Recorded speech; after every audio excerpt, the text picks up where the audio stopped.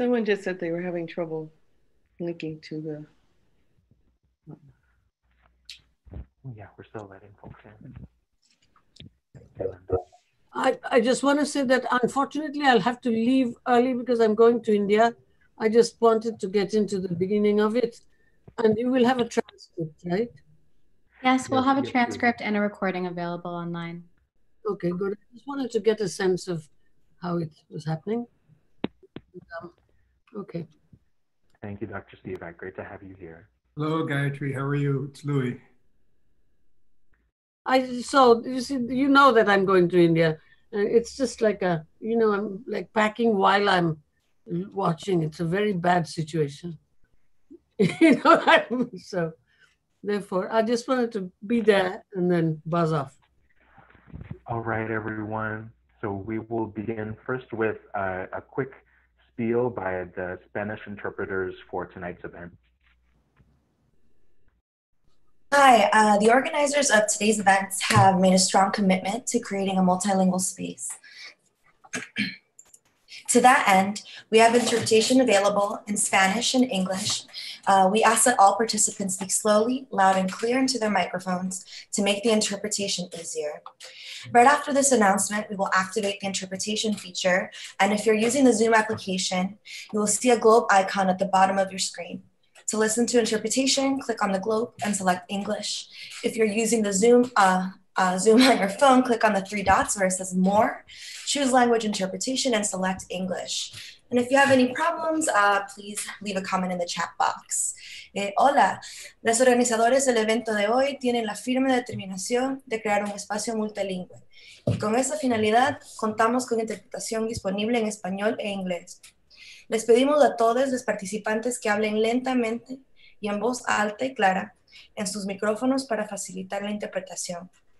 Al terminar este anuncio, activaremos la función de interpretación y, si usted está usando la aplicación Zoom, podrá ver el icono de un mundo en la parte de abajo de su pantalla. Haga un clic en el icono del mundo para escuchar la interpretación y seleccione español. Si usted está usando la aplicación Zoom desde su teléfono, haga clic en los tres puntitos donde dice More. Seleccione Language Interpretation y después Español. Si tienen algún problema al hacer esto, por favor dejen un comentario en el chat y gracias. Okay, good evening and immense gratitude to everyone for joining us here tonight for the School of Toni Cade Bambara with ASL interpretation by Andrea and Brandon and Spanish interpretation by Ali and Julieta, which is being recorded and live streamed on YouTube. This is the fifth of 7 online public events for the November through January residency, Radiating Black Puerto Rican Feminist Studies from the City University of New York to the Americas and the Caribbean, being coordinated with the Brooklyn Community Center Wendy's Subway, with support from the CUNY Graduate Center's Lost and Found, the CUNY Poetics Document Initiative from the Center for the Humanities, also the Center for Place, Culture, and Politics. With Brooklyn College, Ethel R. Wolf Institute for the Humanities, Africana Studies Department, American Studies Program, and Puerto Rican and Latino Studies Department, and finally, City College's Latin American and Latino Studies Program.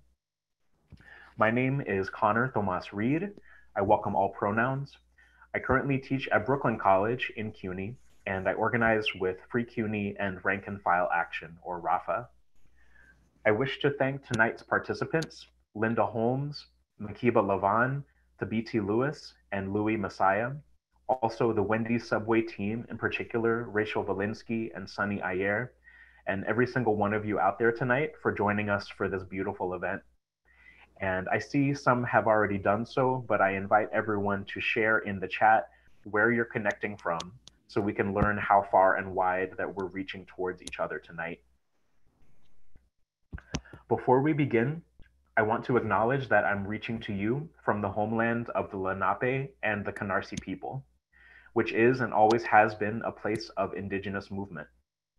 Our work today and ongoing at its most fundamental level is in solidarity with the Lenape, Canarsie, and all indigenous peoples, here and beyond, whose land was stolen to create settler states, and who continue to live under siege, surveillance, and colonial structural violence on their own occupied land.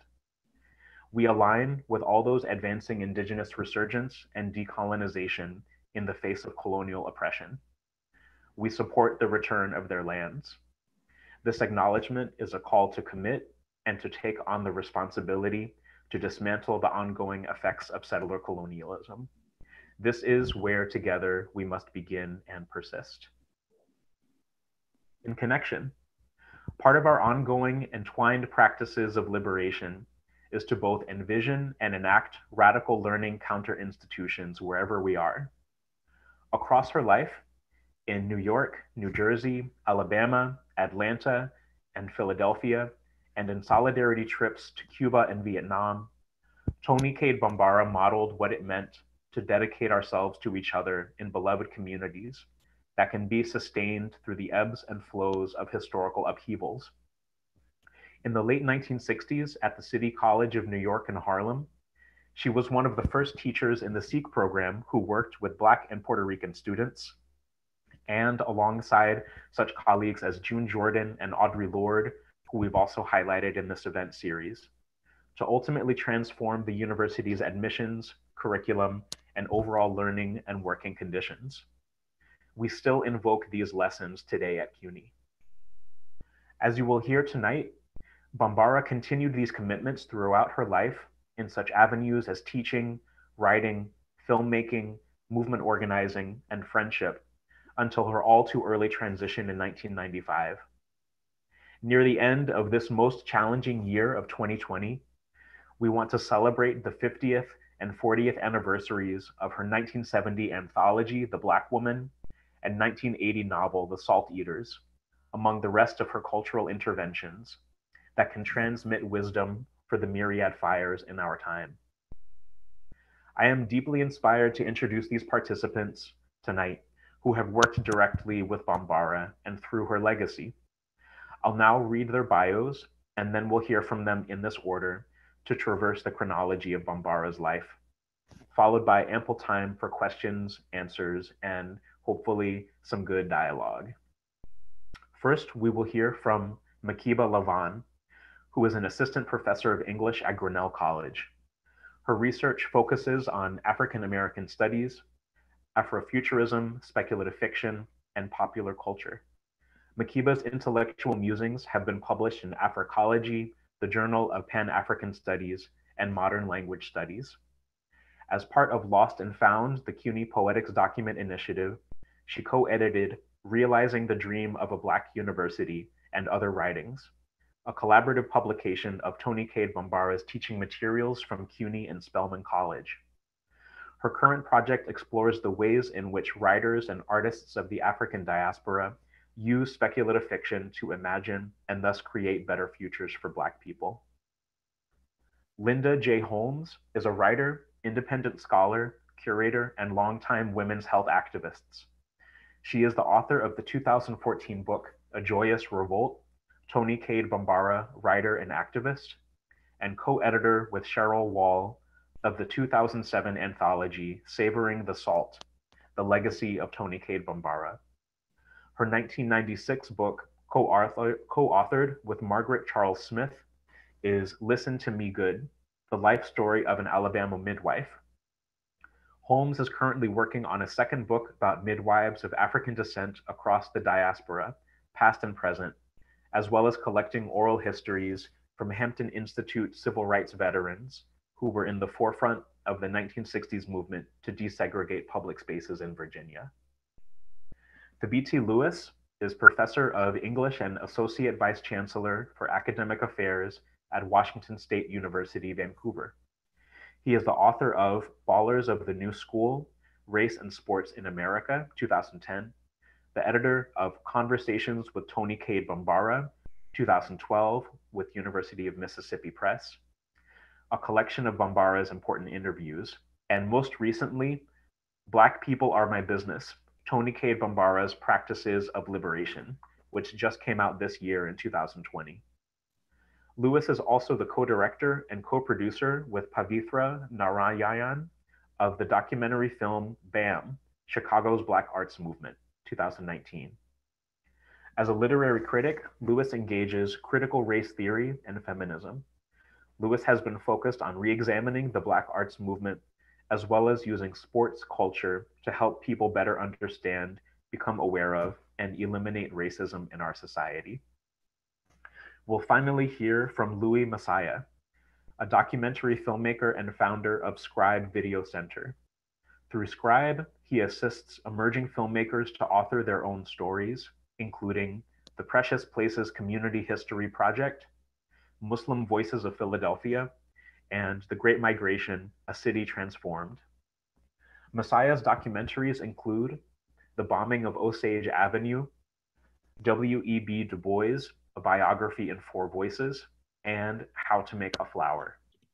Other projects include video installations for The President's House, Freedom and Slavery in the Making of a Nation, and the Musée de Civilisation Noire in Dakar, Senegal. Louis Massiah is the project director and co-programmer of We Tell, 50 Years of Participatory Community Media. First, we will hear from Makeba. Please take it.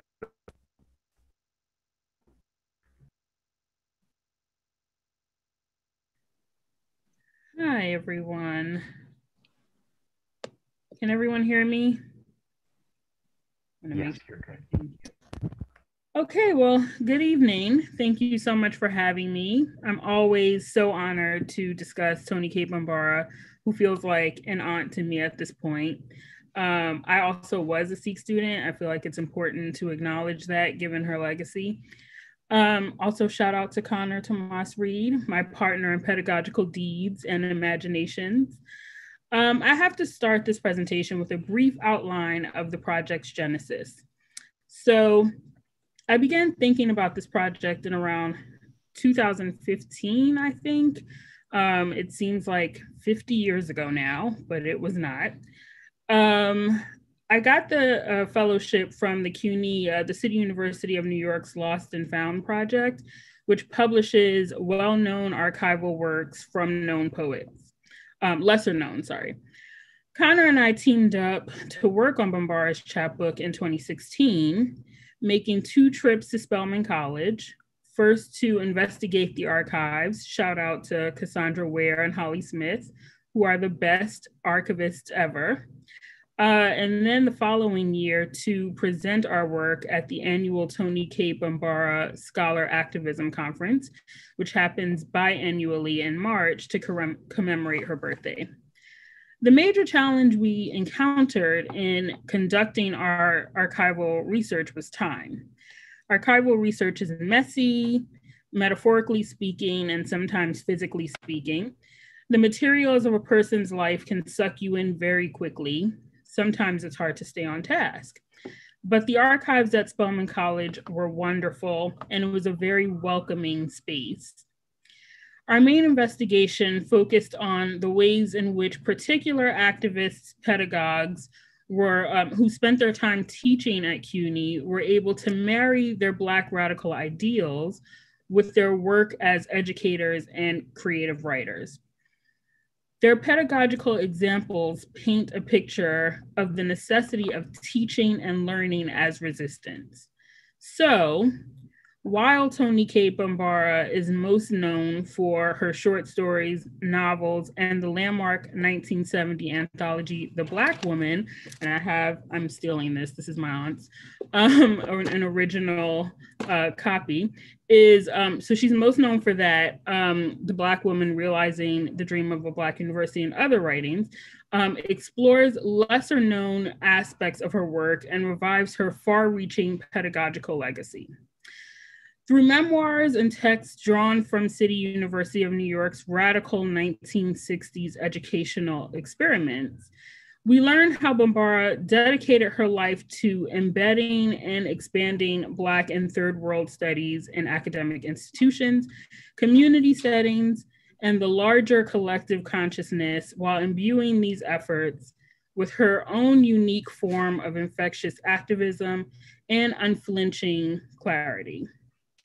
She once described her purpose in an interview with Kay Bonetti by saying that, quote, As a cultural worker who belongs to an oppressed people, my job is to make revolution irresistible, end quote. And that interview is in Conversations with Toni Cade Bambara, which was published by Thabiti Lewis. In her essay, Programming with School Days, Bambara refers to herself as an activist pedagogue. The title is perfect in that it highlights her approach to education and community. My first introduction to Toni Cade Bambara came through this very essay in a graduate course taught by Candace M. Jenkins. The class, Black and Bourgeois in the Flesh, Class, Sex, and the Racial Body, examined how African-American writers in the late 20th and early 21st centuries grapple with the question of Black class privilege, and particularly with an inherent tension between the racialized excess of embodiment that accrues to notions of Blackness and the tendency of privilege to mask or erase the body's traces. It seems only fitting that I learned of such an important CUNY alumna in the CUNY graduate course. Bambara's pedagogy rests heavily on how to think critically and thus write critically through a global third world lens. In her teaching, she challenges students to fully investigate the world and the spaces in which they occupy. Among her correspondence at Spelman College are letters written to her by a 10th grade teacher and some of her students from Chamberlain High School in Tampa, Florida. The assignment was given after the class read Blues Ain't No Mockingbird, and they were told by their teacher to write and, quote, ask questions of the authors. The letters were really cute and thoughtful. Myers writes about her students, quote, being able to actually write you a letter has made you and your story more real to them. You are no longer just a bland picture in their boring book, end quote. This teacher embodied Bambara's pedagogical approach, that language is alive and transformative. So, I hate when people say, so-and-so was a product of their time, because it's usually a euphemism for some manner of, bigotry or atrocity. And realistically, isn't it true of all of us? We're all products of our time. However, if we are open to it, and or fortunate enough to have someone cultivate the thirst for knowledge in us, we may also become students of our elders in history. But Bambara is careful to distinguish and divorce historical knowledge from institutions. She was not precious about history and doesn't place it on a pedestal. In fact, in the preface to The Black Woman, which was published 50 years ago this year, she systematically critiques the ways that various fields of study have failed to provide us with paths to liberation. She says of history particularly, quote, the very movements that could provide us with insights are those movements not traditionally taught in the schools or made available without glamorized distortions by show business, end quote. Even still, according to Toni, the value in history, if nothing else, is that, quote, it shows us the need for unified effort and the value of a vision of a society substantially better than the existing one, end quote. The anthology gathered Black and third world feminist women of all walks of life, including Black and Puerto Rican women who were students and teachers from City College and CUNY, to redirect energies from a decade of social upheaval that nonetheless perpetuated racism and sexism. Similarly, Bambara's teaching practice focused heavily on community-based learning. She understood that physical classrooms were created for a certain type of learning, one that was not made for or welcoming to non-white people. So, on one hand, her syllabi reflected the need to change that, and she peppered her courses with texts from women she greatly admired, such as Adrienne Rich, Audre Lorde, June Jordan, Maxine Hahn Kingston. Her teaching assignments were invitations to think critically and get involved in one's community and world. At the same time, Bambara encouraged learning everywhere she went, from community centers to gardens, living rooms, and workspaces. She also demonstrates ways to create democratic learning spaces. She entered the classroom as a learning educator and made sure that her students understood that everyone brought valuable knowledge to the learning space. She evaluated the students' oral, written, and activist work so that student assessment occurred on multiple levels with a variety of competencies and intelligences acknowledged. Bambara was practical in her approach to teaching writing, getting down into the nitty-gritty details and asking her students to identify their favorite writing implements and making sure that they had ready workspaces, even mentioning that she's, quote, game to make house calls and Columbo a place, end quote. Of course, now this is a reference that most of my students do not understand. They have no idea who Columbo is. But planning a writing space in one's home necessitates what she called, quote, the hard question. How do you educate family and friends to respect your need and right to be unavailable at times, end quote. Bambara sought to remove the most basic impediments to writing. She was also modeling intentionality for her students, showing them that writing wasn't just something that happened. We must literally create space for it. Her dreams of a Black university weren't a shallow diversity and inclusion project. It involved way more than simply adding Black students, teachers, and courses to existing racial capitalist, white supremacist institutional structures. It meant examining and eliminating disciplinary boundaries, identifying and welcoming knowledge bases outside of the university that flourished inside poor multi-ethnic neighborhoods, and creating a partisan liberatory relationship to collective studies. She was a lifelong student, a writer, activist, teacher, storyteller, and overall cultural worker. She was determined to bring her whole self to her work and art, and this also showed up in her melding of disciplines in course design.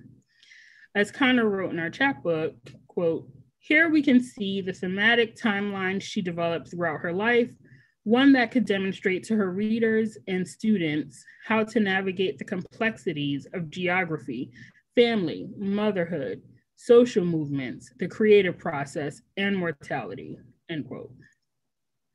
I can be tough. I can be tough. Sorry, people. I don't know what just happened. I don't know what that was either. We're with you though, Makeba. We're with you. Okay. You're just a little thing on the screen though, because I'm reading. So sorry about that. In her 1972 essay, Black English, Bambara writes, in school, we have focused on language as a noun, not on what or who is named or on who is doing the naming. In school, we do not emphasize the real function of language in our lives, how it operates in courts, in hospitals, in schools, in the media, how it operates to perpetuate a society, maintain a social order, to reflect biases, to transmit basic values. In fact, her active involvement in the multi-ethnic dimensions of Harlem shaped her goal to help produce studies that related Black people's histories to those of other communities also struggling against institutional and interpersonal racism in the United States, at home and also abroad. She stressed interconnectedness of communities and systems as the poison and the antidote. Bambara wrote, quote, the society has rewards for those who demonstrate skills and nimble avoidance of uncomfortable realities that threaten the bogus peace, but no mercy for those who dare penetrate the social garments and speak out on the emperor's new clothes. end quote. When I think about Bambara's teaching practice, I think of the closing words, her dedication to, quote, the uptown mamas who nudge me to just set it down in print so that it gets to be a habit to write letters to each other. So maybe that way we won't keep following the same old ground. This is the spirit of Toni Cade Bambara. On this, the 50th anniversary of those words immortalized in print, Ms. Bambara is still inviting us to enter the space of learning, teaching, and doing, while giving us a blueprint for how these three must go hand in hand. The lesson left in her books and archive present us with a way to continue breaking new ground. Thank you. Andre, I'll take over from here. Thank you, Makeba. Thank you. And apologies to everyone for a couple of interruptions. We are now going to watch a video with Linda Janet Holmes's remarks, and Linda is here with us and will be joining live during the question and answer and dialogue section. So now, Rachel or Sunny, if you could start the video with Linda's remarks. Thank you.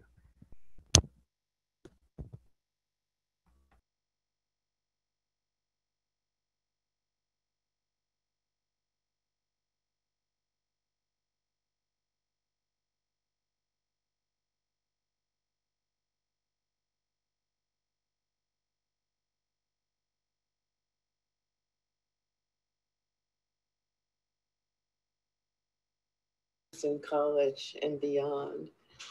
I met Toni Cade.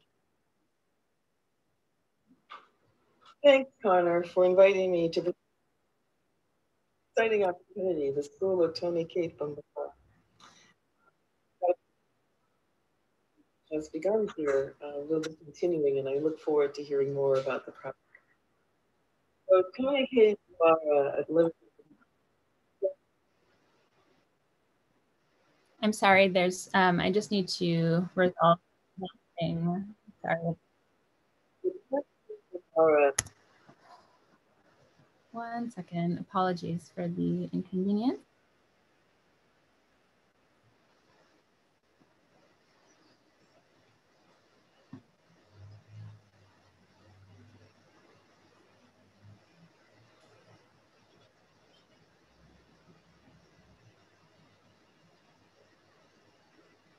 At Livingston. Thanks, Conor, for inviting me to participate in this exciting opportunity, the School of Toni Cade Bambara. I'm excited that the work that has begun here will be continuing, and I look forward to hearing more about the project. So Toni Cade Bambara at Livingston College and beyond. I met Toni Cade Bambara in 1990. She was living in Spanish Harlem. Toni always thought of herself as a woman of Harlem. She spent her early childhood years in Harlem. She saw Harlem as home base, and of course, all of her work at City College. And Harlem was in her. It was her love for jazz, her love for film, her love for dance, her respect for activism. But when Toni decided to begin working at Livingston College, she didn't leave Harlem behind. She brought Harlem with her. So Livingston College actually opens in 1969, and it is the year after the 1968 rebellion. Hands Up, Don't Shoot is 400 years of Black history in America. But the reason I chose to move into why Livingston College with this slide is because 1960s, when I was then a student at Douglas College, was the beginning of the radical revolutionary Black student movement of demands for Black faculty, Black history. There was one adjunct Black faculty at Douglas when I started school there. There were no courses in Black history. There were no opportunities for Black students to gather in a Black house.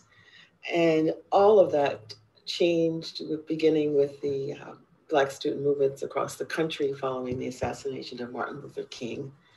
But when the governor signed legislation creating Livingston College, it was an event that happened as a result of the revolt and the cries for justice in Black communities. So what the governor might have had in mind with opening Livingston and the plan that Toni had in mind, Toni always said, you got to have a plan, was probably as different as night and day. So Toni comes to Livingston creating a concept of developing a Black university within the State University of Rutgers University in New Jersey. Livingston was a newly opened campus, and I think campus is an exaggeration of the term. It was a couple of buildings in the middle of a veterans military abandoned Kilmer camp. And the buildings were barely opened when Toni arrived in the summer program of 1969. But what this picture evokes is that Toni Cade Bambara, not only at Livingston College, but throughout her life, in her work with community, in her work with students, it was always about the collective. Toni is never centering herself outside of the community. It's always within the community. Students see Toni as someone, I took a class with Toni and I remember Toni standing more on the side of the room than in the front of the room. That was who Toni was. And so when you look at this image, you have the idea of the circle, the collective.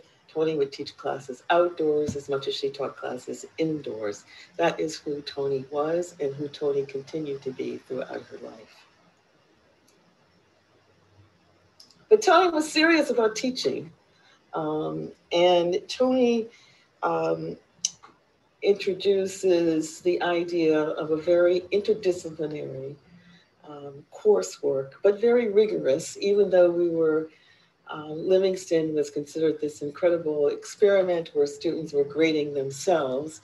But Toni Cade Bambara in her class, it was not just a matter of self-assessing, but it was also, Toni created the concept of once you decide upon your grade, then you come back to the class and you present that grade to your comrades in the classroom, and there may be some debate, there may be some questioning, but those questions are going to come from your peers, and then we will come to some kind of collective agreement about where the justified grade needs to be.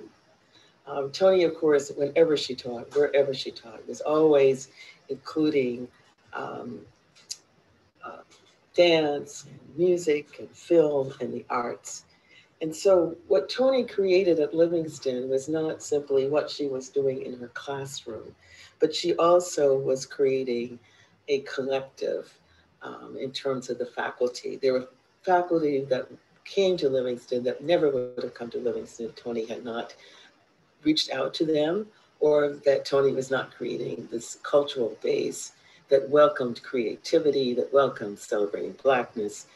Nikki Giovanni was living in New York, not far from where Toni was living, and they often would ride over to campus together. Sonia Sanchez was at Livingston for several years, and Pepsi Charles came to Livingston. She was doing a radio program on WBAI, Pacifica Radio, and Toni liked what she was hearing in terms of her connecting and interconnecting with community.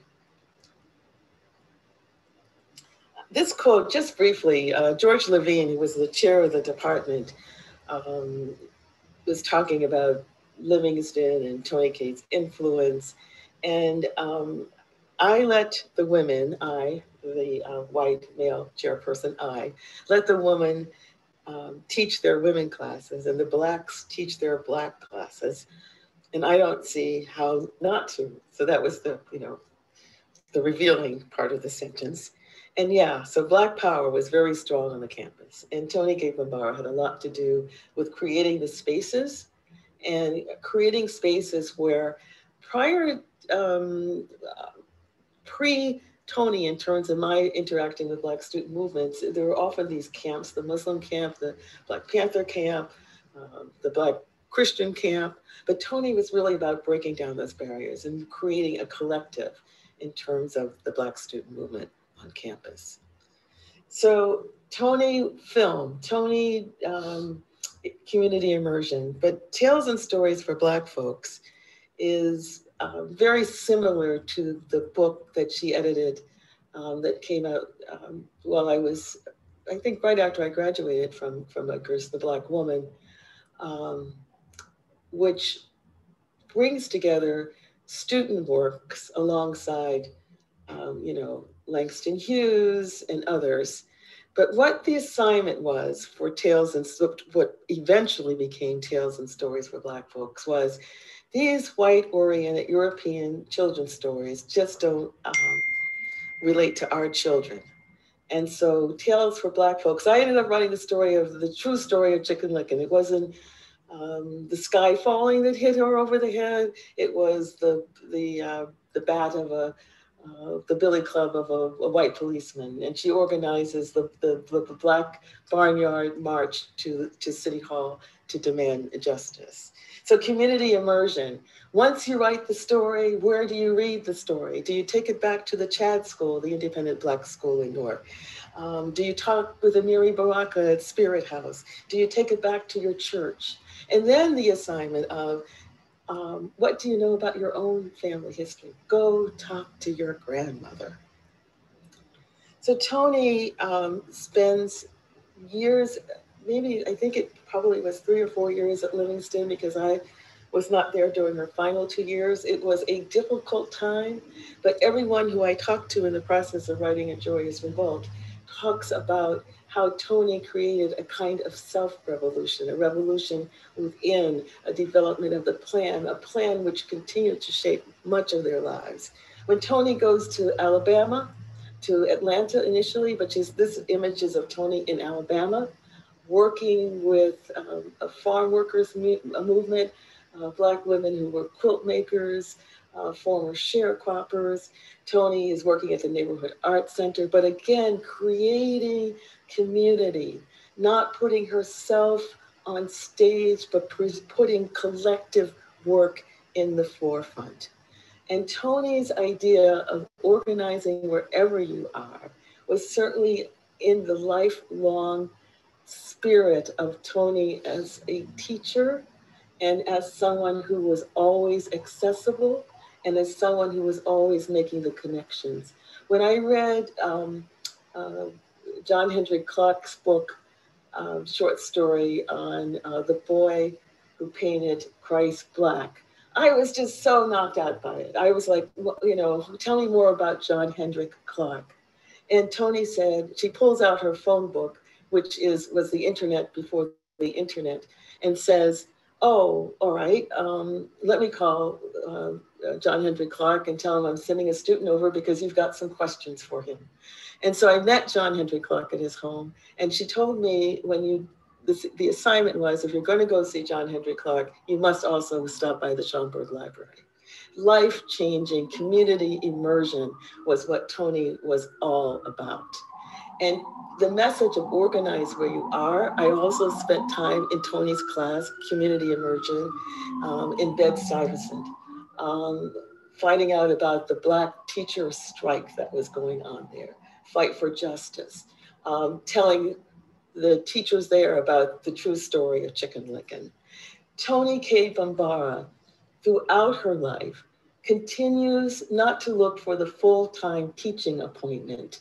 She was an assistant professor, was her appointment at Livingston. But what she was looking for was contact with students, for helping to be at the table or sitting on the grass or sitting in the car, as one of my friends told me in Alabama, sitting in the car overnight, talking about bringing Bernice Reagan and other African-American feminist community activist leaders to the first women's conference at the University of Alabama. That was the kind of work that Toni continued to do at Livingston College and beyond.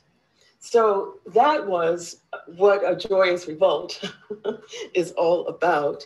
And I really want to close with saying that Toni was always about the we, not about the I, in her teaching at Livingston, in her community activism, in her film work. And she was also about the roll call. So everything that I do, I think about that.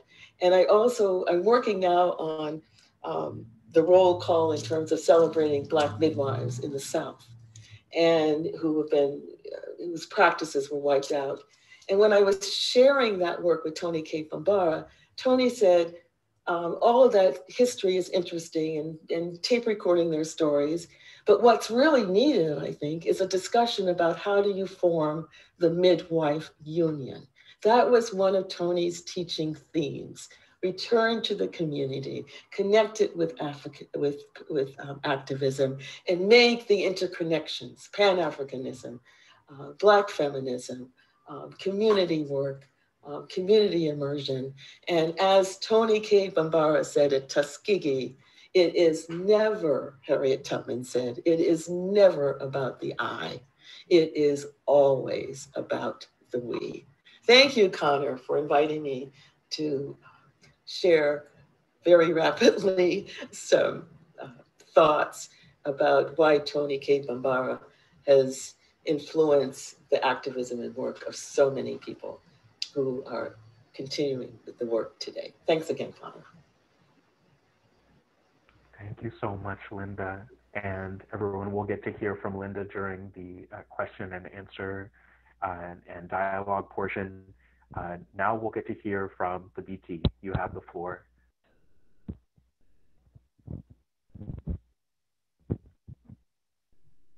Oh, and if you can turn yourself off of mute.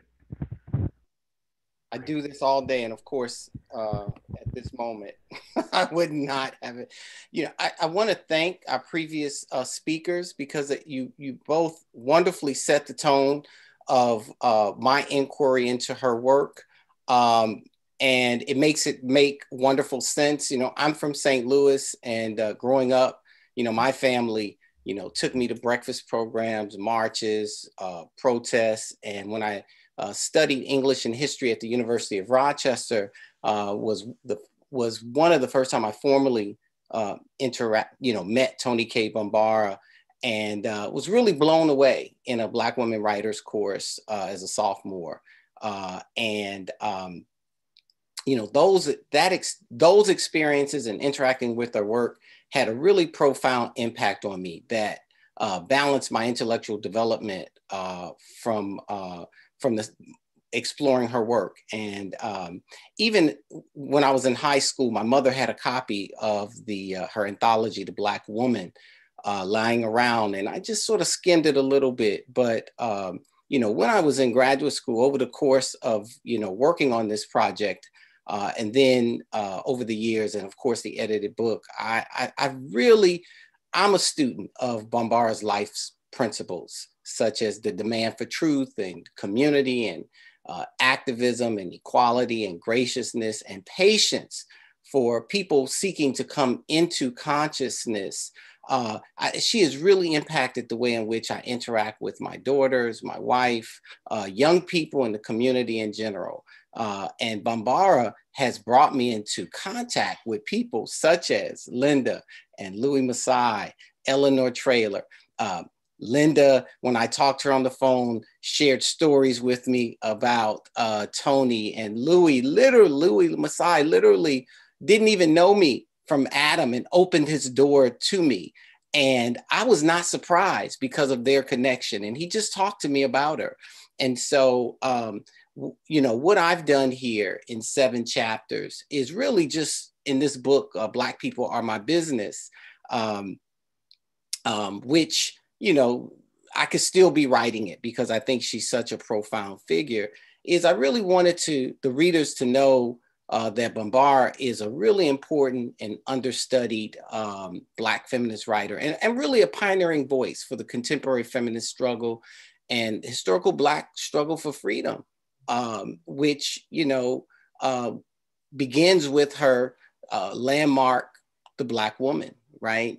I think that work confirms this point about her.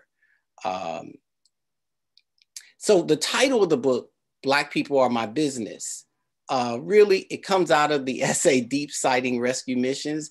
And it comes from, you know, just, I remember reading that essay, and there's, you know, this, I'll give you the anecdote where she tells her daughter, who is, you know, Karma, who's telling her, Mom, you know, you need to stay out of folks' business. And she says to Karma, Sugar, Black people are my business. And I said, that's it. That is the title of this book, because it captures the essence of Bambara. And so, you know, the third thing I try to convey in this book is that Bambara extends the ideals and she negotiates the tensions between Black nationalism and feminism in women's fiction of the 1970s and 80s, different from her contemporaries. And I would say perhaps better than her contemporaries. Bambara's liberation impulse really privileges the process and the practices of the work of the people doing what? Educating themselves into cultivating a critical consciousness.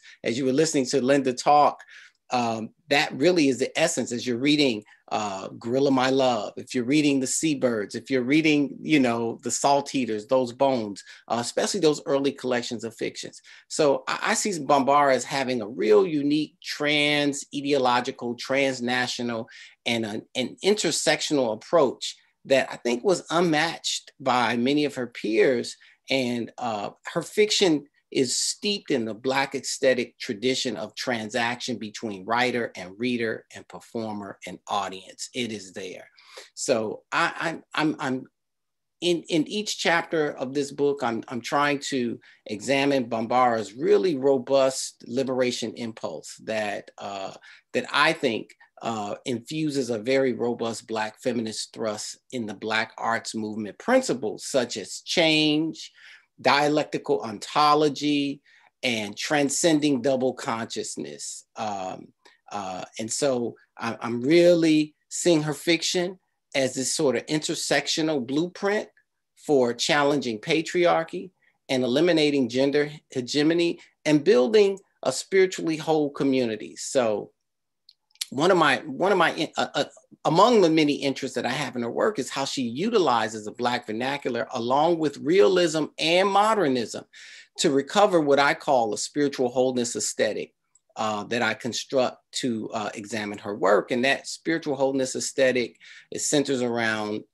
what Don Matthews calls this focus on family, faith, feeling, and freedom. Family, faith, feeling, and freedom.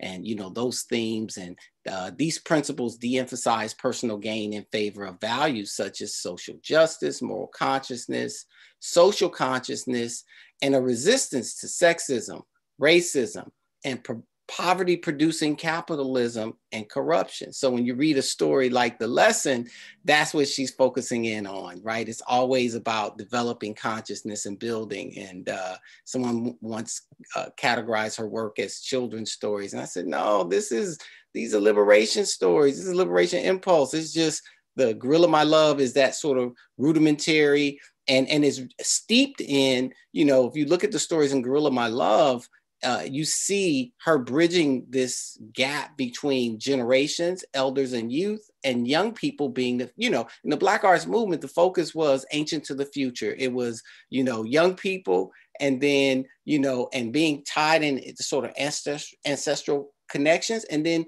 what does that future be? What will that future be? What will we become? This idea of becoming. So I think she really leans into the Black aesthetic and privilege that privileges ancestors, right? And so, and her work, she keeps that moment from being static by making it new through the voices of youth and women. So I'm constantly looking at how her liberation impulse privileges process, its practices, repair, and sustain community. And so from story to story, from novel to novel, her fiction serves, in my estimation, three primary functions: unite the community, include female voices in discussion of Black culture and life, and finally, this notion of opening multiple approaches to reading African-American life, life and culture, right? So the people is key to my spiritual wholeness aesthetic, which again emphasizes family and faith. Faith in what? Faith in ourselves and the community, the nations, and the power of the consciousness building. Feeling, meaning, do we touch the spiritual core of African diasporic culture for answers from the gospel and blues and jazz and spirituals and the sermonics? And of course, freedom, which people of color are still trying to achieve in this world, especially in this country. So in all these chapters, I'm really sort of playing with this. And I know I have a few minutes, and there's one of her stories that I think people don't pay enough attention to that I just want to talk about. And I'm going to read from just a page or two from the book. It's called Christmas Eve at Johnson's Drugs and Goods.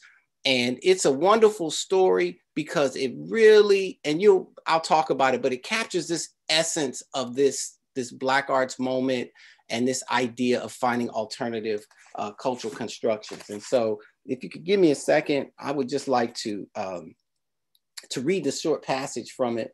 In this story, the Black-owned store, Kwanzaa and Bambara's iteration of Kawaida represent the new rules and reality that Black power demanded.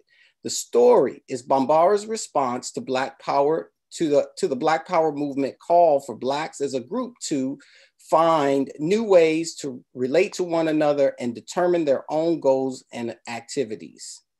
Obatali and Candy modeled the behavior of a new man and woman coming together to share revolutionary love.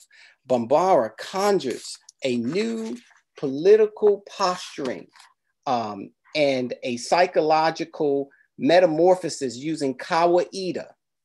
In addition, the positive new indigenous viewpoint ensconced in Kwanzaa purports far from second-class status and promises Candy a new foundation upon which to build her budding womanhood. Candy, who has not spent much time with her mom or dad pre-Christmas, opens up these possibilities when she remarks, maybe there's something joyous about this Kwanzaa celebration he's talking about, because Lord knows Christmas is a drag. The phraseology, Lord knows, emphasizes the spiritual truth that she has lost faith and that traditional holiday has failed to meet her expectations. As Candy considers Obatali's invitation to attend Kwanzaa, she remembers that she received a similar invitation from the sister who taught her how to rap the gili. This is important, for Bambara is committed to proffering healthy gender-balanced solutions and role models. Furthermore, similar to other stories in the collection, The Seabirds, namely Broken Field Running and A Girl's Story, in this story, a Black community center offers an oasis, a liberation zone, for young women and men, young men and women like Candy, trying to shape who they will become. The story's conclusion is significant, powerful, undetermined, and filled with hope. Not only is its discussion of Kwanzaa a recitation on Black people living and respecting one another, but it also invokes Kawaida as a viable practice of liberation for Candy, a budding feminist and nationalist. Moreover, the formation of a friendship or mentorship between a man and woman that is not romantic is significant. In fact, it is one of the most important practices of liberation and a reminder that revolutionary love comes in all shapes, sizes, and gender. It is also fitting that the last story in the collection celebrates feminism, Black nationalism, and an alternative value system in the guise of the Kawaida. In seeking alternatives to the spirit of the Black arts movement, Bambara rejects vertical hierarchy and ends with a story that suggests something new might be considered. The art of this final story is a wonderful example of second wave Black arts movement because it models being a breath of the future as it tries to fashion the new way or what Baraka in Kawaida Studies New Nationalism called a pathway toward national liberation and the new consciousness of the million-year-old personality. This final story in the Seabirds collection is, in general, artfully practices and performs national liberation and a new consciousness whereby Black men and women complement each other, create the environment together, and are equally responsible for inspiring and raising the spirits of the people to defend and develop this new consciousness. Writing in the Black Collegian in 1980 in an essay called What It Means to Be a Black Woman, Bambara says the conditions Black people were struggling against were as follows: relentless racist oppression, the orchestrated antagonisms between sisters and brothers, the insidious manipulation of our token class, and the persistent downpressing of the mass folk, and the trivializing and commercializing of our artistic endeavors. Given these challenges, she believed it was her duty to make revolution irresistible. It is only fitting that I end with Bambara's words as they shape my theoretical paradigm and guide my thinking about her fiction. I return to the Black Collegian essay where she explains, oppression is not our only reality. It is not even our paramount reality. It is definitely not our permanent reality. Struggle is, and community is, and imagination is. The struggle against all constraints and imposed limitations on the body, mind, psyche, spirit, vision of real community, principled and potent relationships with ourselves, each other communities, and with all the forces of the universe. That is our history. That is still the challenge. And in that challenge, our opportunity individually and collectively. Now that to me is irresistible love of self and the people. This is what Bambara conjures in some form or fashion in her fiction. Her art lovingly and irresistibly tells truths, celebrates struggle, and fights to cultivate a feeling of commitment to family, faith, feeling, and freedom. And so I just wanted to read that because I think that captures the essence of Bambara, and what I'm trying to do is I'm examining her work and her vision as a leader, as an intellectual. All right, thank you so much, Thabiti. And we'll put in the chat, there's a link to be able to get a special discount for the copy of the book coming out from Wayne State University Press. So we'll put that in the chat in one moment. And right now, Louis, you have the floor, our final speaker, before we get into some questions, some answers, some dialogue. So stay with us. We're with you, Louis. Thanks so much, Conor. Can you hear me? Yes. All right, great. Wow, what a great honor to be part of this panel, and a great honor to be connected with others who are interested in the gift of Toni Cade Bambara and the issues raised by Conor Tomás Reed in this series of gatherings on radiating Black Puerto Rican feminist studies from the City University of New York to the Americas and the Caribbean. A mouthful, but the title has deep personal meaning to me. Radiating suggests a cosmological grounding.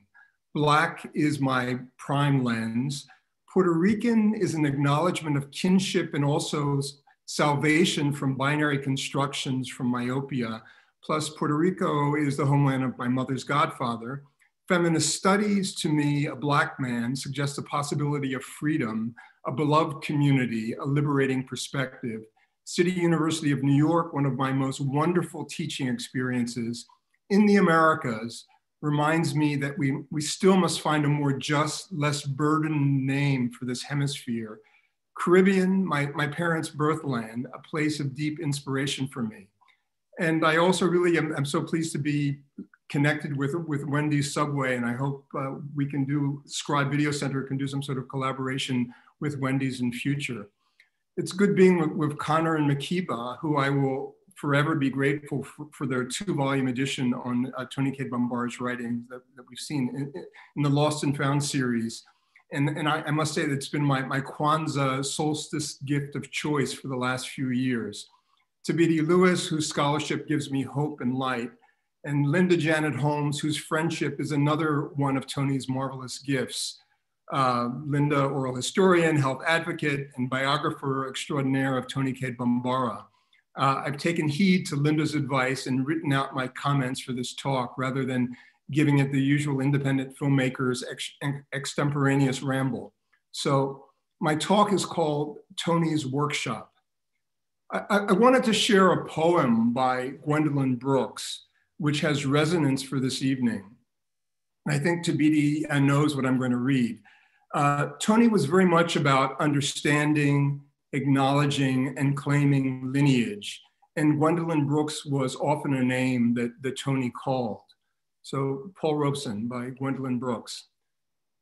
That time we all heard it, cool and clear, cutting across the hot grit of the day, the major voice, the adult voice foregoing rolling river, foregoing tearful tale of bale and barge and other symptoms of an old despond, warning in music words, devout and large, that we are each other's harvest, we are each other's business, we are each other's magnitude and bond.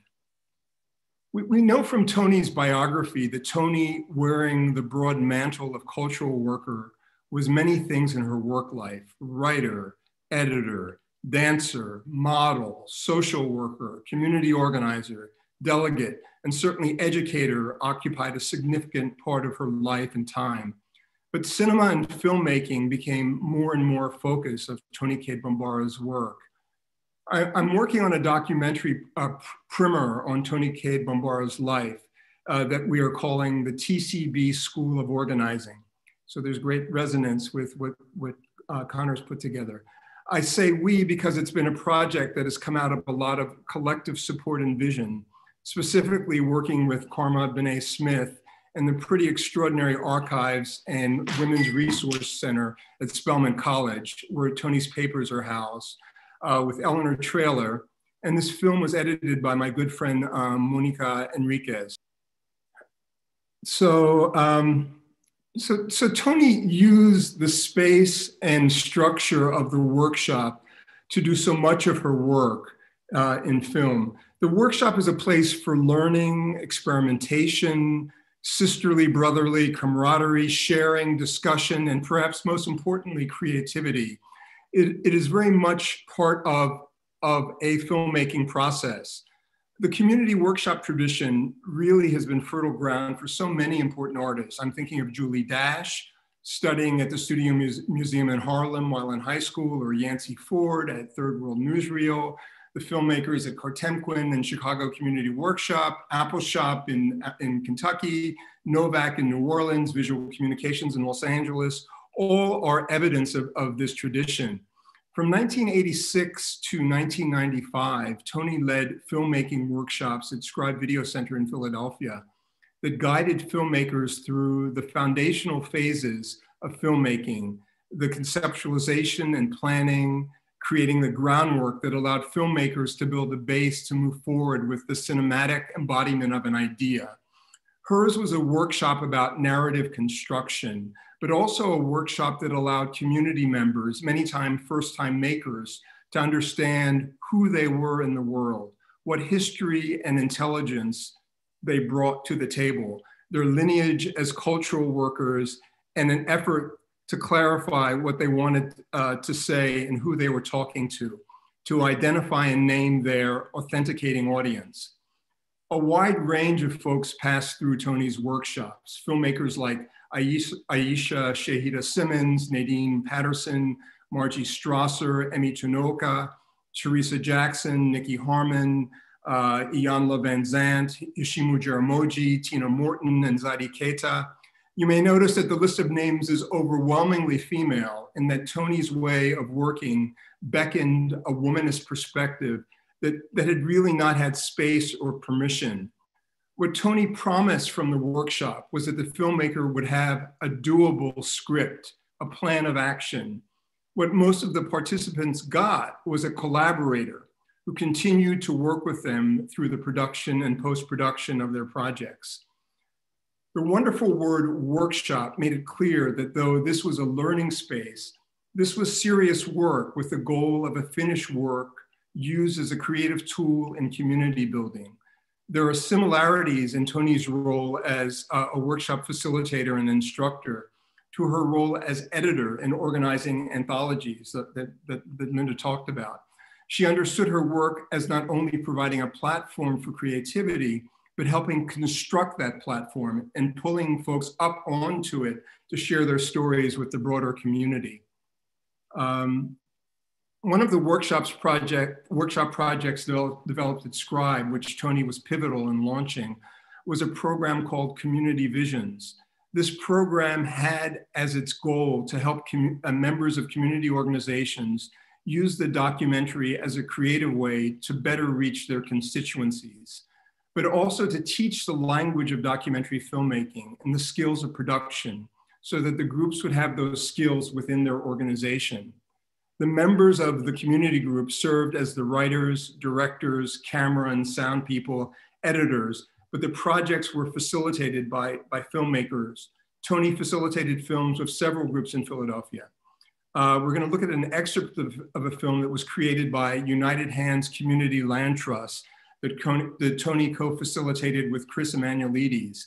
Again, this is a video guided by Toni, in some ways serving as the kind of executive producer, but all the production work was done by this group ranging from age 8 to 80. And you can actually hear a little of Toni's voice in the narration.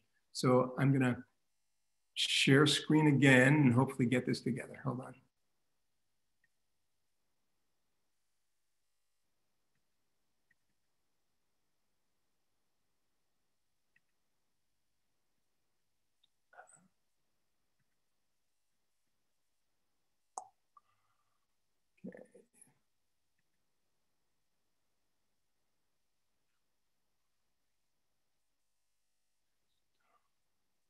Okay,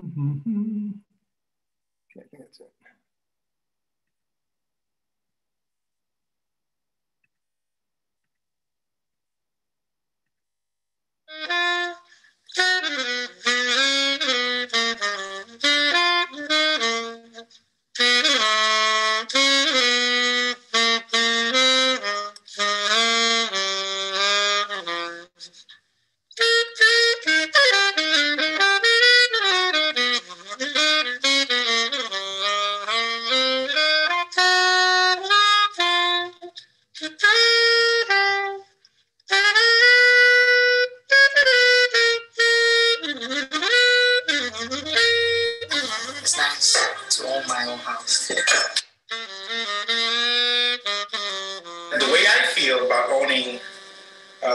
Is that it gives me a sense of value. Yo pensaba que se me va a hacer un poco difícil y quizás van a ser muchos años en que pueda tener una casa mía, pero gracias a United Hand pudimos obtener esta casa.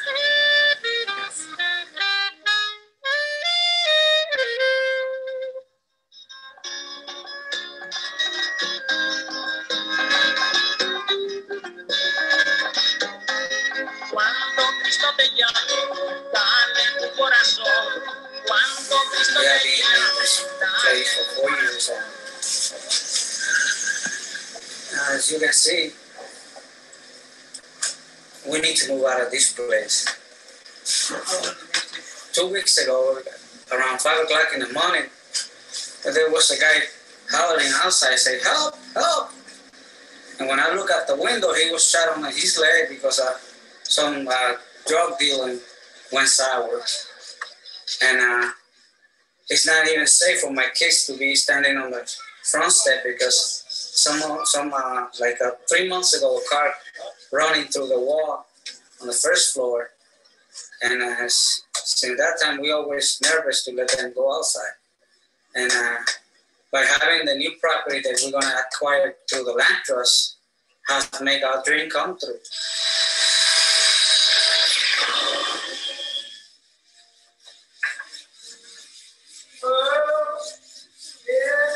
Home ownership. It's Sweat equity is one part of the program, and it's our personal and collective investment in the community.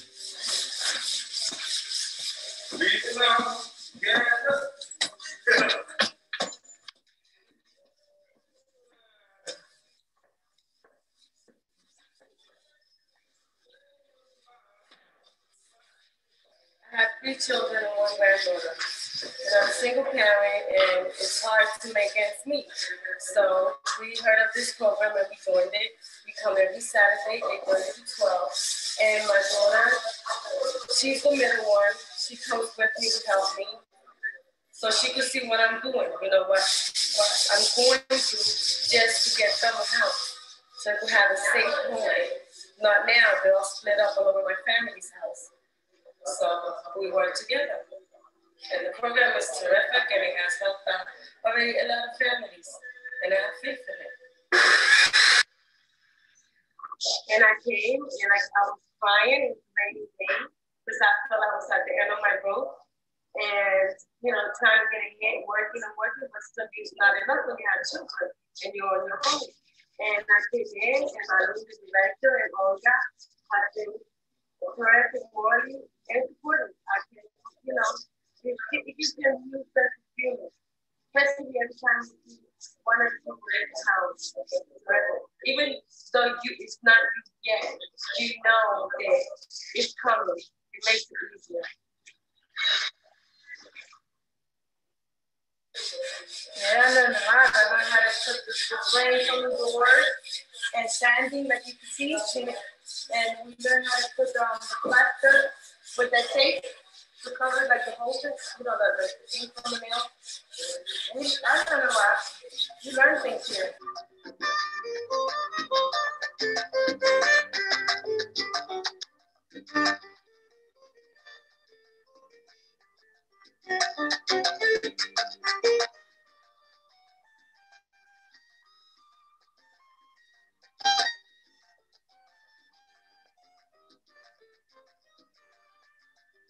La política del abandono, policies of neglect, unemployment, abandoned houses, factories. There are 1,200 vacant houses in Philadelphia, churches, and most of them are right here in Kensington. Communal ownership of the land is part of the vision of United Hands Community Land Trust.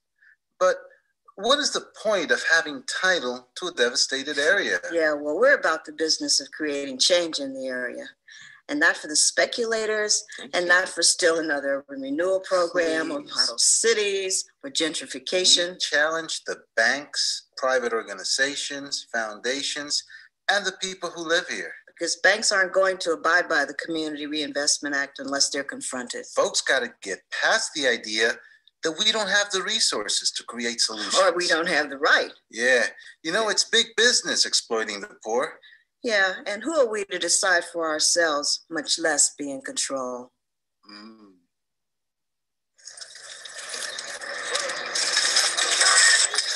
We are rehabbing properties around this area.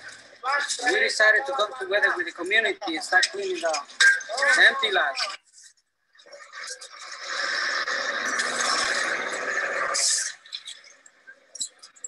Today we're working on 12 feet and 8 feet.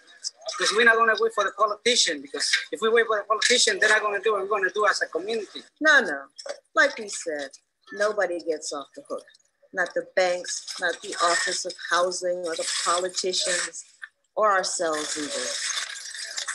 Mira, poquito a poco. Sí, poquito a poco hacemos el trabajo completo para que la gente vea que estamos unidos. We'll get it done. Little by little. So that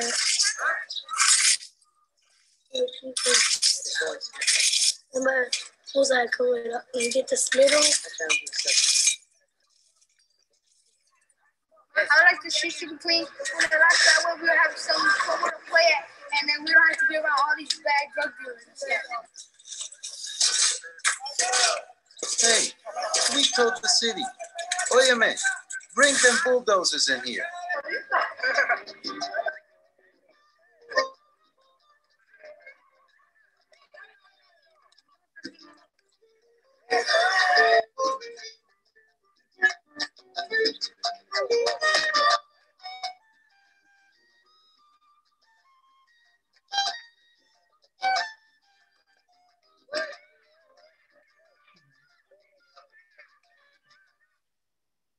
Okay. And yeah, so I worked on several films together with Toni, among them The Bombing of Osage Avenue, Cecil B. Moore, Come As You Are, and W.E.B. Du Bois, A Biography in Four Voices, as well as a number of short films that we made through Scribe. Toni took on the role of writer, creating a structure to these films and definitely giving directorial vision. She also narrates several of these films. Although Walter Cade, who we see in the earlier clip, Toni's brother, talks of a serious interest in film that goes back to childhood, it was the community workshops at the Studio Museum in Harlem, also for Toni, that where she first studied film in, I guess, the late 1960s, early 70s, I believe with Nio Killingsworth. Her voice and vision and understanding really made Toni a major inspiration in the third world independent cinema movement. She collaborated with John Acumpra on 7 Songs for Malcolm, with Francis Negron Montana on Brincando El Charco, with Pearl Bowser on Midnight Ramble. She embraced and was embraced by filmmakers of color nationally and internationally, and was a frequent theorist and speaker at gatherings.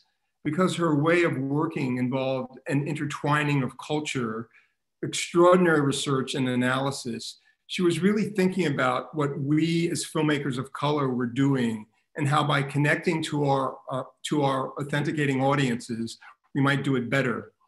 I want to close by presenting an excerpt from an audio recording of a keynote address given by Toni in September 1989 at the Show the Right Thing conference sponsored by the New York State Council on the Arts. This was one of the largest, most fabulous late 20th century gatherings of independent filmmakers of color in the US, Asian Americans, African Americans, Latinx, Palestinian Americans, progressive, Euro Americans. So let's take a listen, and that's it. So this is a quick cut, which I will find here.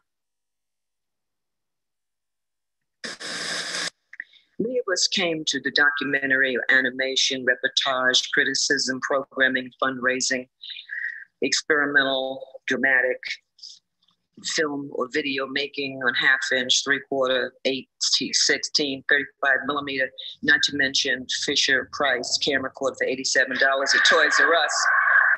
Many of us came to their work out of self-defense. That is, we were driven to the work by various kinds of terrorists.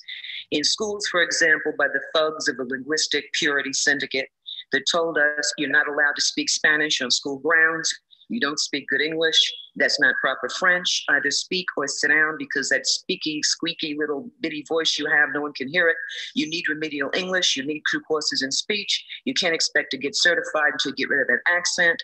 And that book, that poem, that film you're about to bring into this classroom is not on the approved curriculum for American literature, American history, American cinema, because it is not standard, not correct, not traditional, not conventional, not American. And so in defense, we picked up the camera, many of us.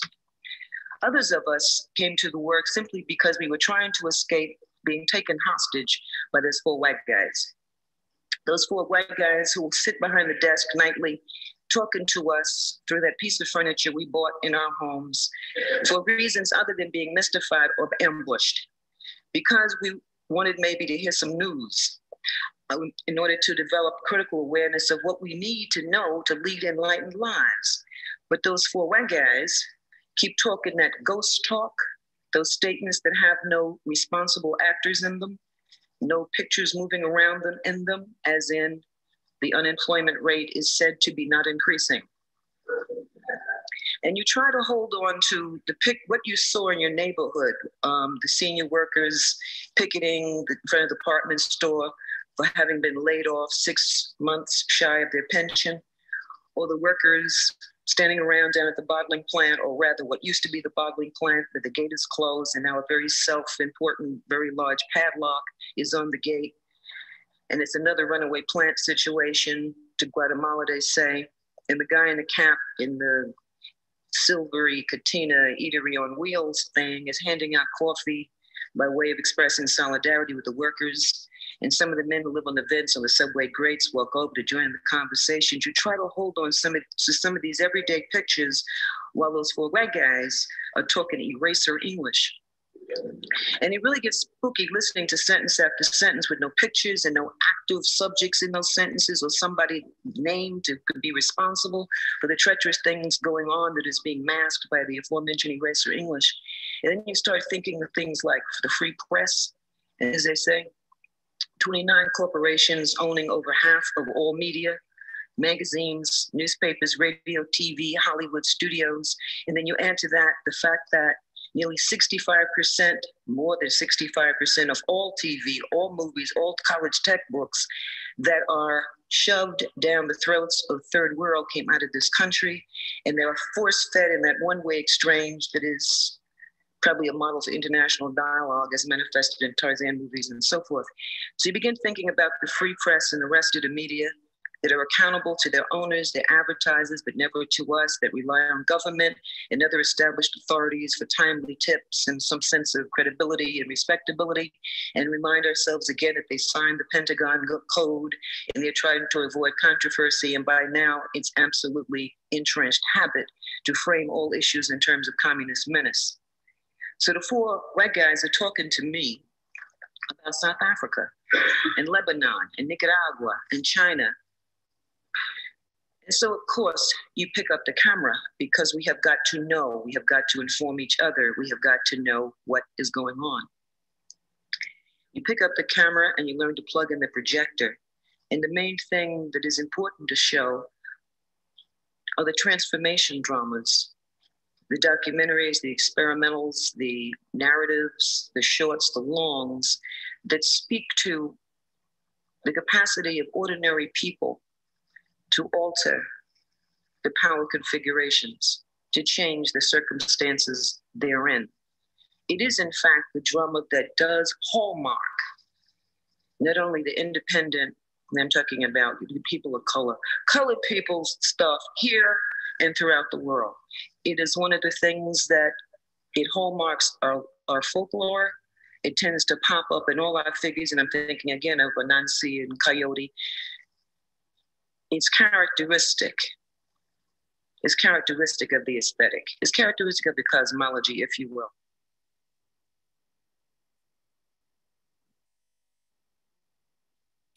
That's it. Oh my gosh, thank you so much, Louis.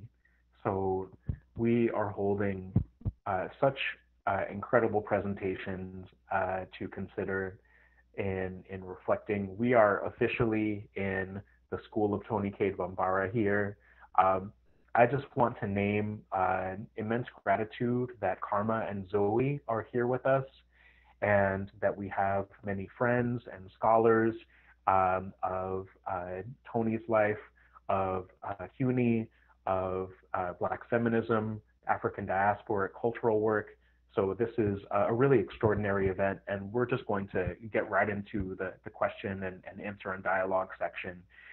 So I want to invite everyone, please feel free to use the chat to be able to share a question or a comment. If you may wish to get onto the mic to share some thoughts, then feel free to put your name down just as I had done. And anyone who is tuning in who is a Spanish speaker, then please put your question or comment in the chat so that we can also translate it for English speakers in the room. So, and we'll get to hear from a couple of people in the audience before we kick it back to the presenters. So I invite you all, any questions, any comments in the chat or on the mic. It would be wonderful to hear some reflections that people have from these presentations. And I see Sonia is getting us started. A few questions for some of the presenters. Sonia writes, Ms. Holmes, in writing the biography, were there particular aspects of Bambara's life that you felt compelled to explore in greater depth? Dr. Lewis, what is your perspective on the role of community in Bambara's fiction collection, The Seabirds Are Still Alive?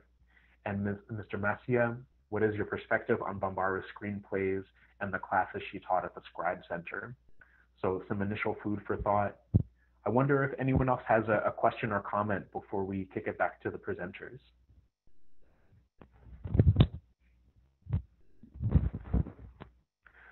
I see Brian also add TCB's work functions so powerfully for political education.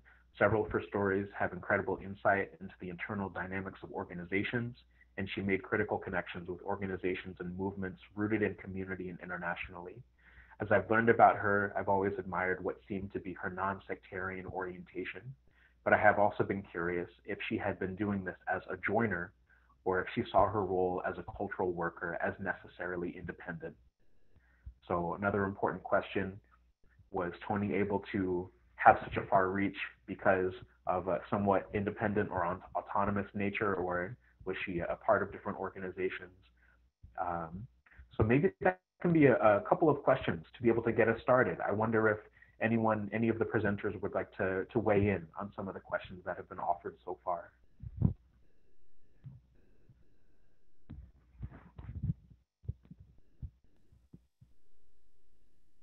Well, I can start with the last comment / question from Brian. I think one of the things that was highlighted in all of our presentations this evening is the idea of Toni Cade Bambara's sort of spirit of community. And so I think when I think about her and her work, I don't think of it at all as being independent.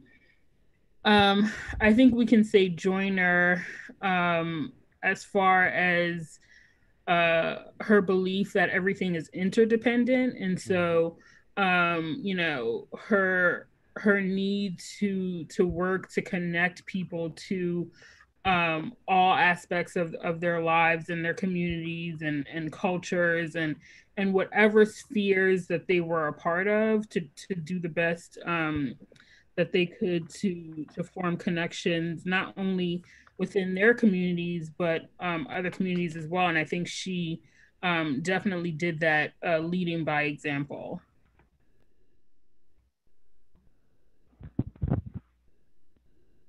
I'm curious, Linda, if you'd like to share so we can get to hear you live. Oh, and okay, yeah, we can hear you. Thanks for the question. Listening to Louis Massiah, I was just reminded again of the breadth and depth of Toni's work and life. So the question of, was there other things that I would like to have included in the biography that I did not include in the biography? I think that, you know, welcoming Thabiti Lewis's work, I think that there will be volumes yet to come about Toni Cade Bambara's life and about Toni Cade Bambara's work in all of the dimensions that she was working in. And I think I should mention, since Karma is in the conversation, that the beginning of my work actually began with conversations with Karma. And Karma, at some point, shortly after Toni's death, decided to deposit letters and artifacts to Spelman College archives. And that's where the collection, organized collection of the primary resources are on Toni Cade Bambara. And the letters alone, I mean, that's another wonderful book, I think, that is yet to come, the correspondence. Toni, when I talk about Toni's phone book is like being the internet before the internet, right? Toni really knew the world. You know, she traveled, as Louis mentioned, I mean, she was very international. I mean, she went to Cuba, she went to Vietnam. So there is, I think, a lot more to be done in terms of understanding Toni in terms of international work. We have the Salt Eaters in terms of exploring. I think that is one area that I would have liked to have dived into more, is understanding what that vision was that she was talking about in the fiction of creating the Seven Sisters, and where that might have gone, or how that might have been developed. But we are just at the beginning, I think, of the possibilities of inspiration for dance, for music, for fiction, for biography, for film that Toni Cade Bambara's life and work will generate ultimately. And I think the other thing in terms of thinking about Toni is also what I talked about, which is that, being inspired by Toni is not necessarily expanding on the print or expanding on the film, but it's also doing the work, doing the cultural work. And so that's kind of how I'm continuing, not so much in terms of thinking about another book, but thinking about the cultural work that continues to inform my life based on having known Toni Cade Bambara. Thank you, Linda. Thabiti or Louis, if you'd like to jump in. A couple of questions. One was, and I think I broached it when I was speaking, how has Bambara's life or philosophies impacted you? I would say for me, and it's really crazy because I spent about, over a decade between publishing the conversations and then this text and doing other projects, but really in so many ways, how I think about patriarchy, how I think about liberation, how I think about a commitment to the value of people over money, how I think about being patient, and what does it mean to help mentor people and them coming into consciousness and self on their own terms. I was talking about the story, The Lesson, and people go, "Oh, a children's story." No, that's a story about how do you come into revolutionary consciousness and what are the stages of that, and how does one just navigate and guide that and deal with people on their own terms, and how is it sustainable, right? I can tell you about Paulo Freire's ideas, but if I can guide you into seeing and being critical and your own contradictions, which is the case with the young protagonist, she's at a crossroads at the end. And so, for me, Bambara has really been, very much about how I think about faith, which is the spiritual wholeness dynamic that I lay out. What do I think about family, right? And what do we understand liberation and freedom to be about? And so someone asked, me to question the role of community in the Seabirds. When you look at a story like The Apprentice, you see the role of community coming together, but also this notion of community and leadership. Who leads the community? And that, community must have many leaders for it to be successful, right? The Seabirds, this sort of transnational perspective of, struggle and liberation that comes through in that piece, and that there's, always this need within communities for, people functioning as mentors. I'm sorry, I meant to talk, in The Apprentice is what, I was talking about The Organizer's Wife in the first, but in The Apprentice is a perfect example of this young activist being cultivated in what does it mean to really make an impact within the community, and that everyone is important and has something to offer, right? And the role of community is that, again, leaders and lessons and cultural models can come from anyone and anywhere, and that we are always in this. We should always be in this process of becoming, of becoming, right? It's and I talk about this all the time, and I think when you see Bambara's work, this idea of a gerund, right? So that's what I think about with her and her impact on me, and her fiction, that the community, and everyone has talked about this, is that there are so many lessons and so to be learned in so many figures, and that no one is unimportant.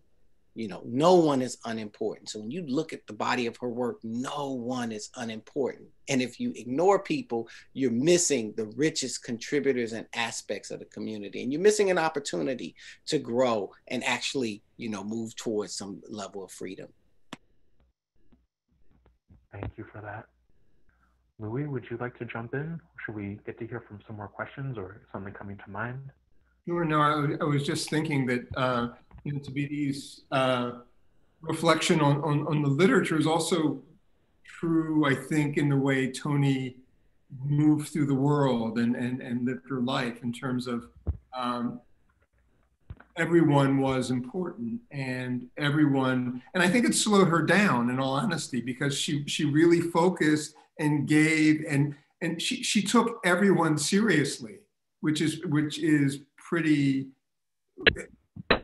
extraordinarily demanding. But she did it, but she was also very generous, in doing that. I mean, I do think that, those of us who have become acquainted with Toni through her literature, through knowing her, through her films, there is something that really sticks. And when Makeba was talking earlier about Toni's kind of raising up, the power and sometimes the tyranny of language, Toni, I think Toni gave us new ways of hearing. I mean, and you get it from reading her work, and you get it from just the way she interacted and the way she spoke. So, yeah, I mean, there are many gifts. There are many gifts that one gets from being acquainted with Toni Cade Bambara. And I'm seeing several more questions in the chat, with gratitude to everyone for thinking together on her legacy. Thinking about, Jocelyn asks, it was fascinating to hear Toni Morrison's resistance to Toni's multiplicity. So just a writer, also an organizer, also a filmmaker. What do you all make of that? And thinking about the breadth and depth of Toni's legacy as Linda had presented. Cleaver also asks, in your own daily lives, what are some ways that you embody Toni Cade Bambara's revolutionary practices? There was a question by the Free Black Library about can the archives of Bambara be accessed by the general public? And there's a couple of comments below, including a shout out to Holly Smith and Cassandra Ware, who were at Spelman College Library.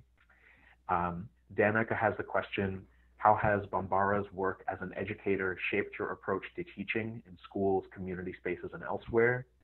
And then another question to consider by Jerry, did Bambara provide insights about how to deal with incarceration? So thinking about those questions together, if anyone has any thoughts to offer in response. Can I respond? And I'm going to steal from Linda. Linda, we were having a conversation and you told me about, you talked to me, and I know this was you, about Toni teaching at Spelman and them canceling, and her course on Black women writers being canceled, and her saying, okay. And she just started it without the approval of the institution from her home. And it really blew me away. And so you asked, how do we model that? Just recently here, there's an organization called SEI, and they do this work around sport culture. And I took a portion of my book, Toni Cade, of race and sport, and taught for a week with the young people there. And basically, there was not an issue of getting paid, but just, this is what we do, because this is what we're supposed to do, right? So, that, and then I remember Eugene Redmond telling me the story of Toni Cade coming to St. Louis to give a talk. And she gave a talk and he was like, okay, that's it. And then he said a week later, he saw her walking around, or 5 days later, St. Louis. And he's like, what are you still doing here? And she ended up talking with some of the local people who were organizing, and literally, just was helping them out and was still hanging out there.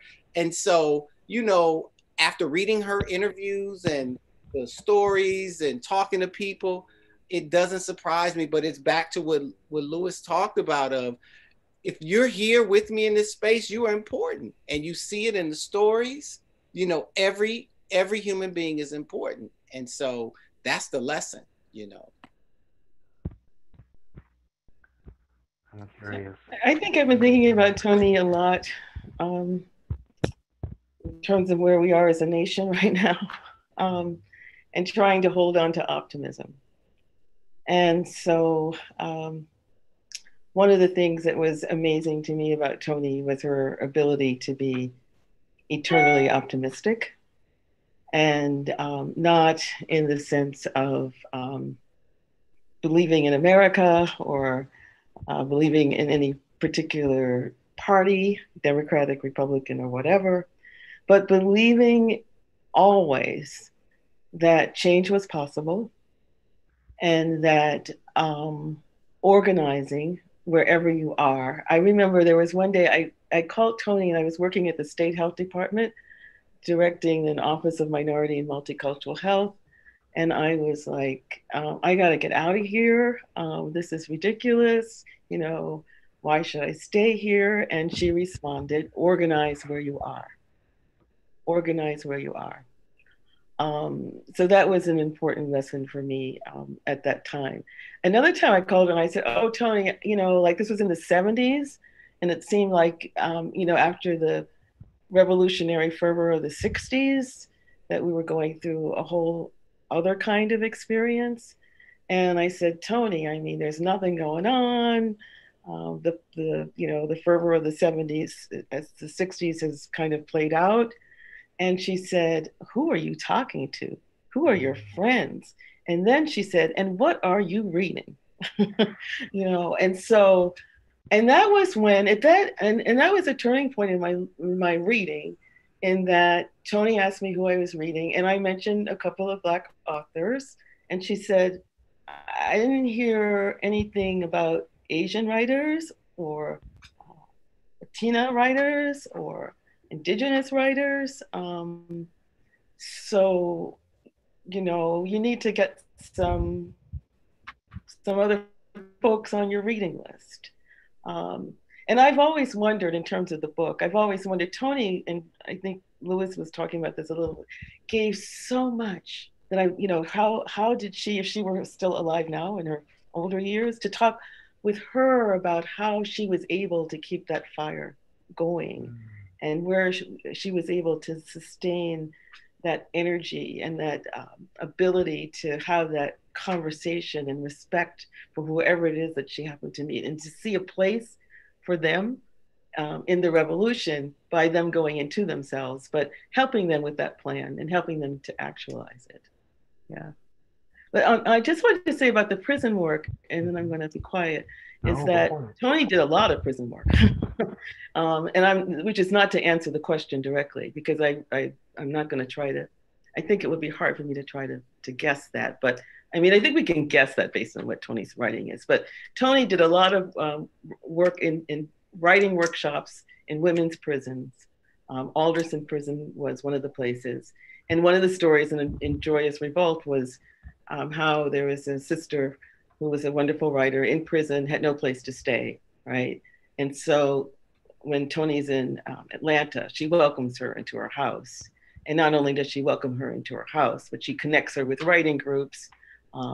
She involves her in community activities. And again, it's not she, it's providing the space, making the interconnections. But Toni was very committed to the prison work, to the union work, to the women's health work. It was endless. Totally incredible.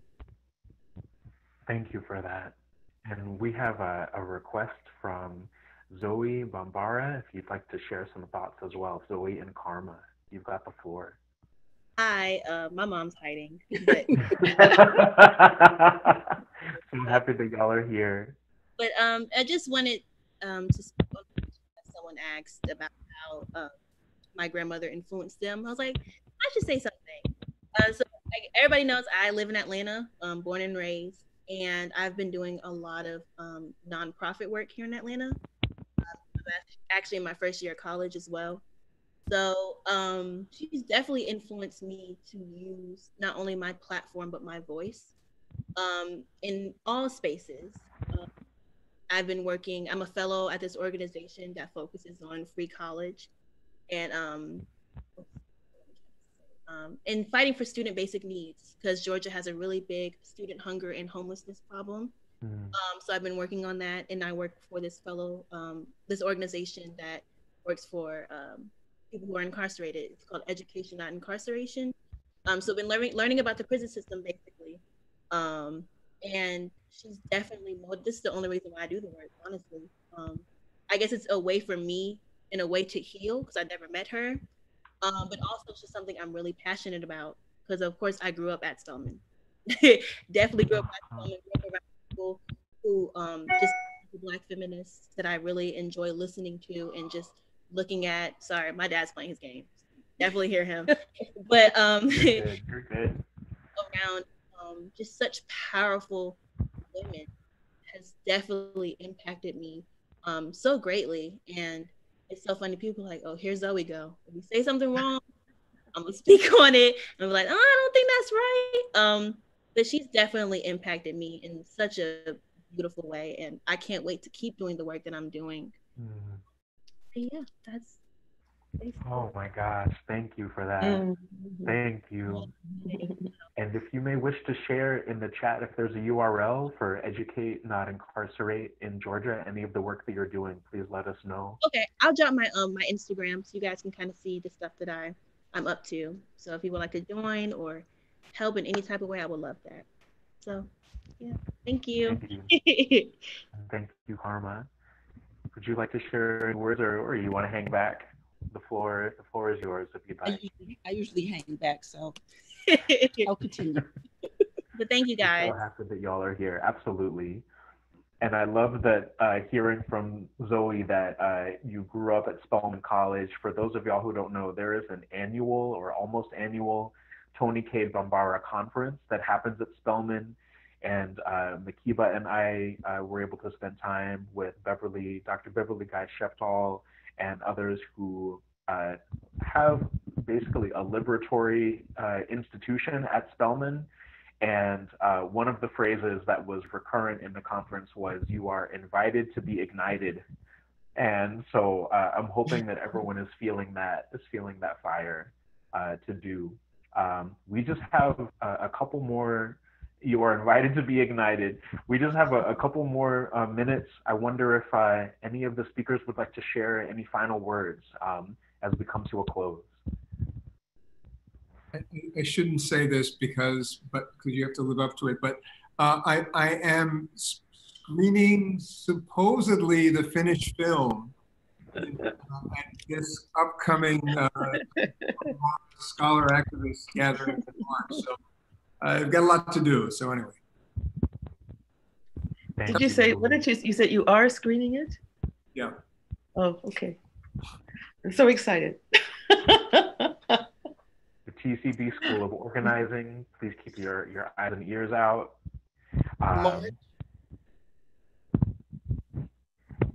Go ahead. I was asking, is that in March, Louis? Yeah, it's the weekend of Toni's birthday, which Toni was March 25th. So it's I think either the weekend before or after during the screening.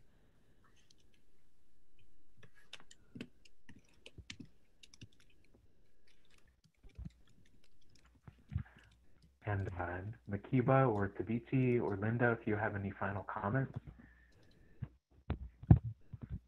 I would just like to thank the City College, the School of Toni Cade Bambara folks for bringing us together. My goodness, I mean, this has been, and then Zoe, and then the questions. This is quite remarkable. I mean, I could tear up a little bit here, so I'm just going to. And like all the folks in the chat, you know, like Sue Ross and like wonderful seeing everybody. You know? Yeah. This has been an honor, and it's the spirit is right, is strong, and it's Toni, and you know, it's making every time I'm in these spaces, I'm lamenting that I never got a chance to meet her.